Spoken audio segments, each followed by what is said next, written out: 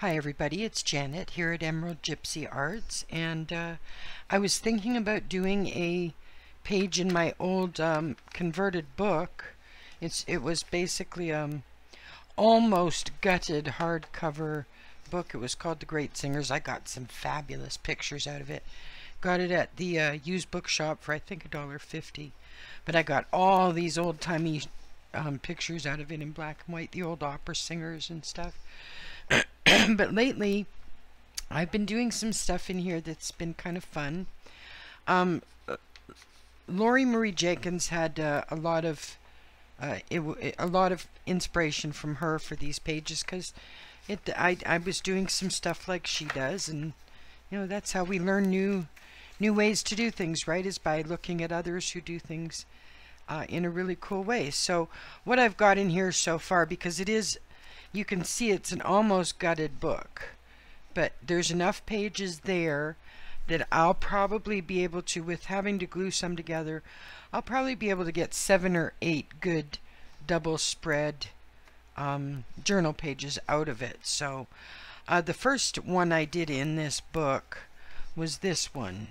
I love the colors, and I love the colors.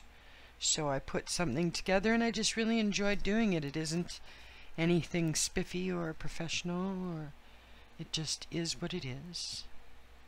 Beautiful. As a focal point, she was perfect, absolutely perfect. And the second one I did is this one, and this one isn't finished. I'm going to add something to this. I just don't know what yet. But the focal point was out of I believe, a New Yorker magazine, and it's perfect for this kind of page. And I started with the music pages as a background. For this, I thought it was very appropriate.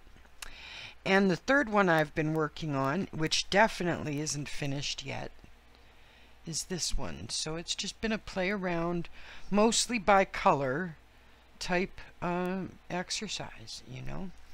So I was getting ready to do another set, these 2 pages, and so I decided to film it in case you wanted to see it. And I couldn't decide whether I was going to talk through it or to put music behind it, because I'm not real good at carrying on conversations when I'm thinking about doing something. So I apologize if there's minutes of empty silence. I can't help that. Now where's my glue brush? Oh, I specifically had a good wide glue brush going here. Where is it?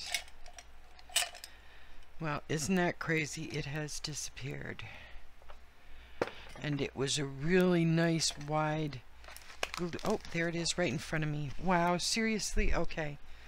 Alright, so instead of tearing it up into little bits today, I'm going to glue it down as a whole thing. So we will get our page ready. Good old Mod Podge. Love this stuff. Some of my favorite you know, basic tools for what I do with my art. My art and my crafts. And I know a number of people that use, you know, we use gallons of this stuff. Sometimes it's a mix of glue, water, and this. Sometimes it's just Mod Podge. Sometimes it's mixed with white acrylic or gesso. So it's, you know, different things at different times depending on what you need. But it's an awesome product. Okay, so we'll go this way, and we'll just add it as a cover and double our page. Yep, that's what we shall do.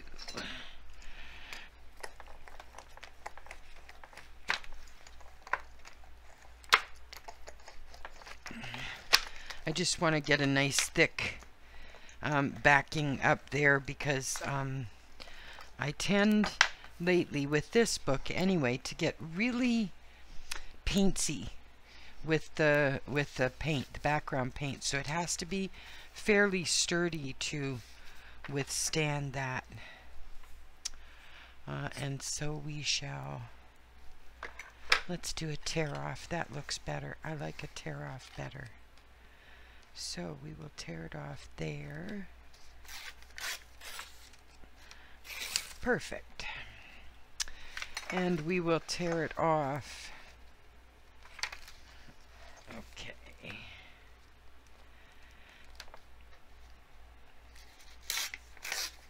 There. And okay, I'm going to leave that edge. I am going to, what did I do with my brush? Getting it in stuff naturally, eh? I'm going to make sure this edge is glued down, because I don't want this other side bothered. It's I just put netting on it on this one side, so it's not super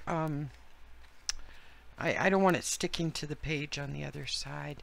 I love the old, whenever I get a chance at any charity shops or secondhand stores or anything like that, I grab the music books. Any music books that are older, or you know, anything like that, I grab them because they are incredibly useful as background wallpaper or drop cloth, whatever you might want to call it.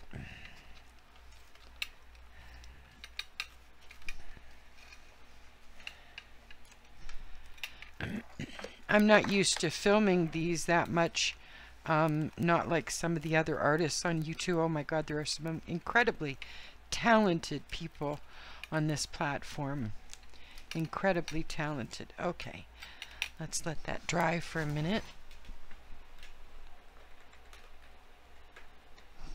And turn on the fan because it's a little warm in here. I tend to I do a lot of collaging, but most of the time there's a color theme for me. Most of the time. I tend to like to bunch the same color together. So, all right, let's see how far off we are here.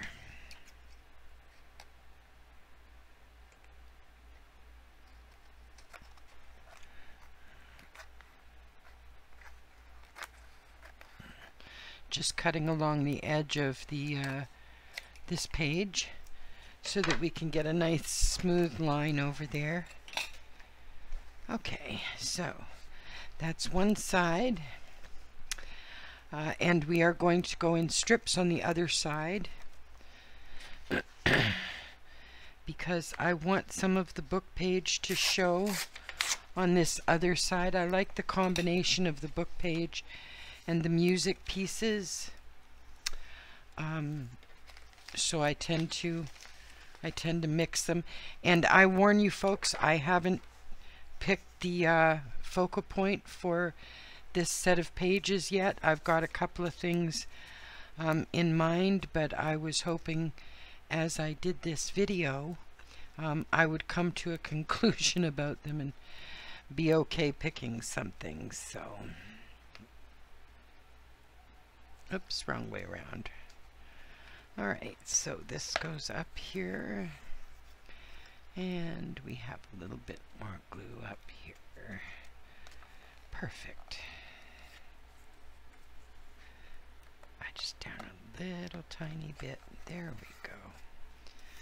Perfect. And let's wipe that down a little bit. There we go. Sometimes the glossiness of the glossy Mod Podge, and I love getting the glossy one. So and I always tell myself to grab the